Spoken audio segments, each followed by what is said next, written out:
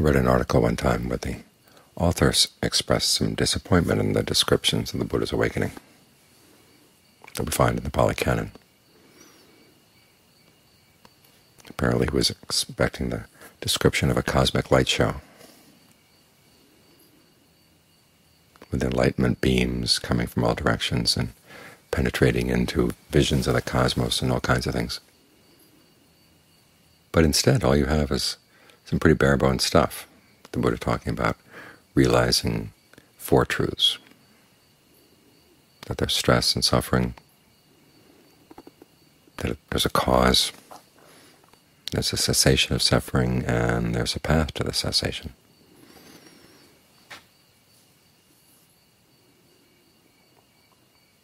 And when he boiled it down even further than that, it was a principle of causality, which basically comes down to the idea that some causes have an effect immediately and others have an effect over time.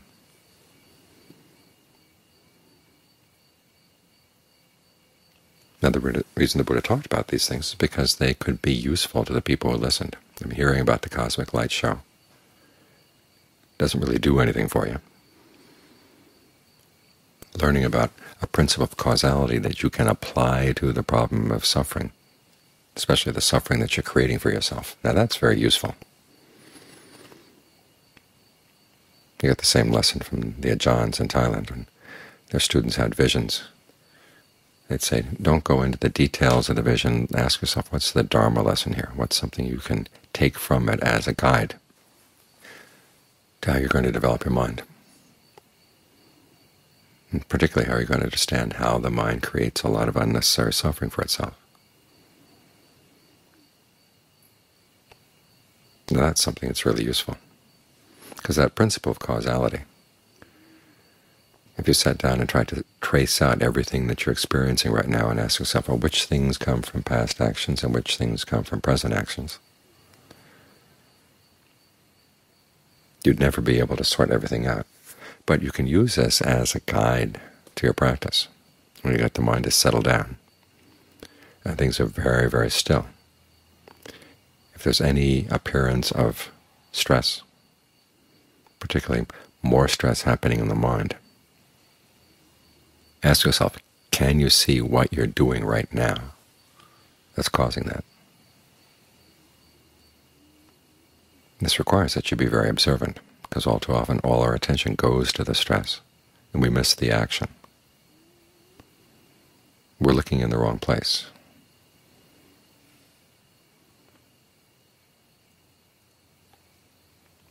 This is one of the reasons why when awakening comes, it does come suddenly, but it's not totally sudden, as the Buddha compared it to the continental shelf off of India. There's a gradual slope and then a sudden drop.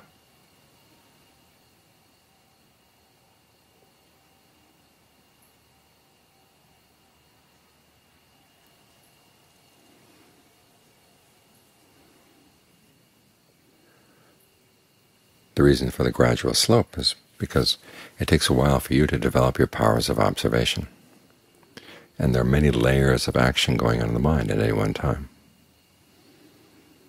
And you can catch a few things which will lighten the burden of suffering that you're creating for yourself, or lighten the burden of stress. But only until your discernment is really well trained can you catch everything. So it's bit by bit by bit you begin to see, oh, I'm doing this, and I don't have to.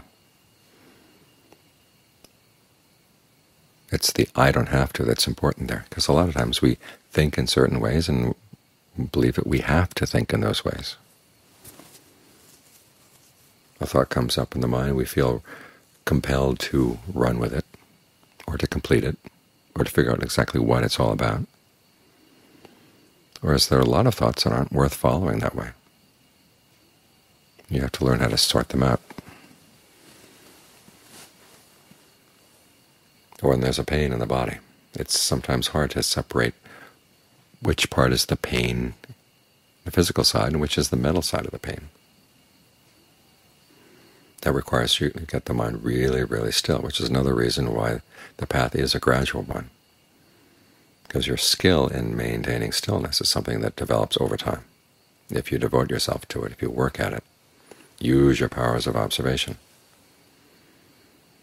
It's in using the powers of observation, getting the mind to settle down. That's how you develop your discernment that you're going to use in order to drop any of your attachments, any of your clingings, any of your ignorance, cravings, any of the things, perceptions, whatever it is that are contributing to that burden of stress that you keep churning out for yourself.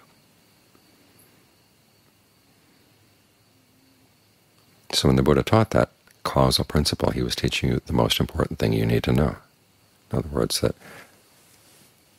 the stress that's weighing down the mind is something you're doing right now. It's your added intentional element to what you're experiencing right now. Because as the Buddha pointed out, we don't get our experiences ready-made, just handed to us. The mind is a pretty active shaper of its experience.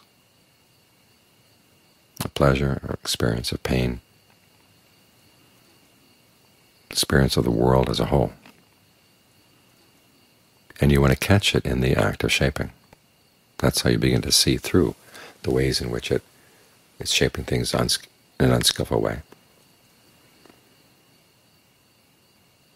in a way that's awkward, and in a way that's piling on more unnecessary stress. And you can learn how to undo that.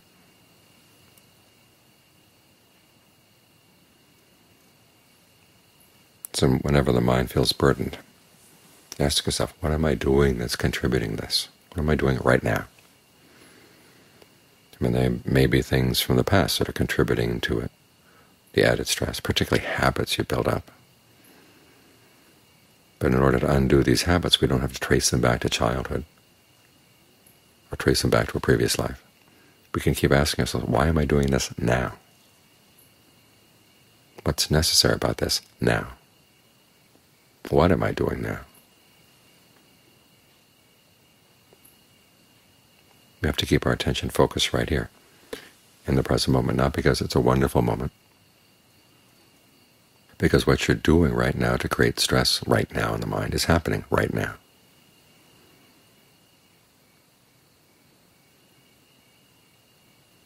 Then you can take this apart, bit by bit by bit. It's kind of like a large tapestry. You can pull out a couple of threads of the tapestry, and the tapestry is still there. But every now and then you find a thread, you pull it, and the whole thing collapses. You never know which one. But what you do know is that you're looking at the right place, if you're looking in the present moment, to see what you're doing.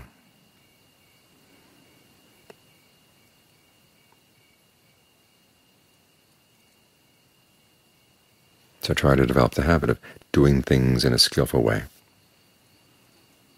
so you can begin to see the difference. When you slip back to your old unskillful habits, you'll notice. If you don't try to change your habits, you'll never see anything, because everything is just the way it was. This is why when we work on the mind, we really are working on the mind. I've been reading a lot about the Romantics and the psychologists who took their thought from the Romantics. And so much of it has to do with just accepting everything as it's coming up, because if you don't be open and accepting and receptive, you're not going to see anything in the deeper layers of your mind. There's a level of truth there, but you also need to know, once you see those things, what you do with them. And this is where those Four Noble Truths come in, because each of those truths has a task. Stress is to be comprehended. The actions you're doing that are causing the stress have to be stopped, abandoned.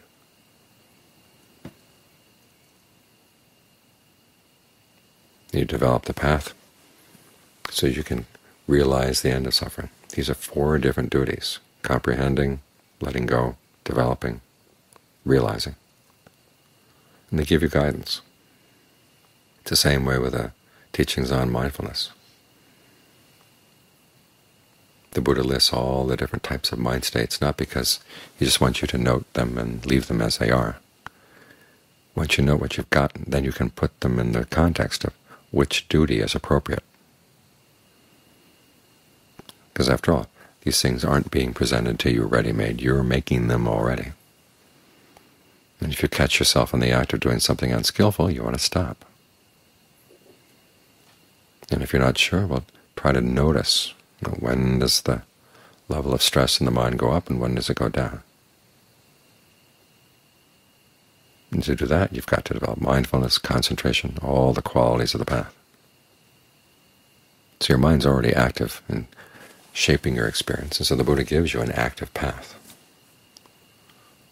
to learn how to shape it in a more skillful way. In the process of doing that, you begin to see the difference between what's skillful and what's not, and gradations of skillfulness.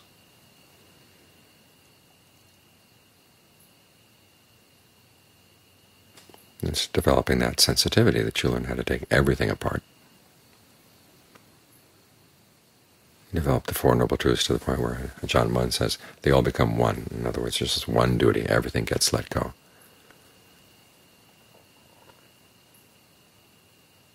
But that can happen only when you've been working on developing the path all the way. And where do you do that? You do it right here, right now. So you can learn how to watch the mind as it shapes its experience right here, right now.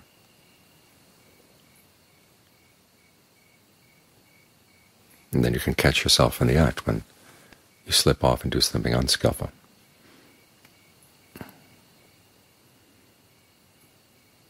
So this is how you apply that teaching on causality. It's very basic and sounds pretty abstract, but it's not. It's talking about something you're doing right here, right now, pointing your nose right here, right now.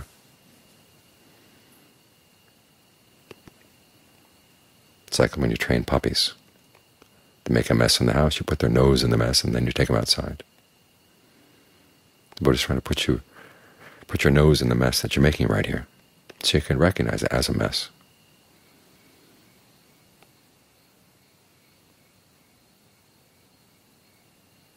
And learn that you don't have to do it anymore.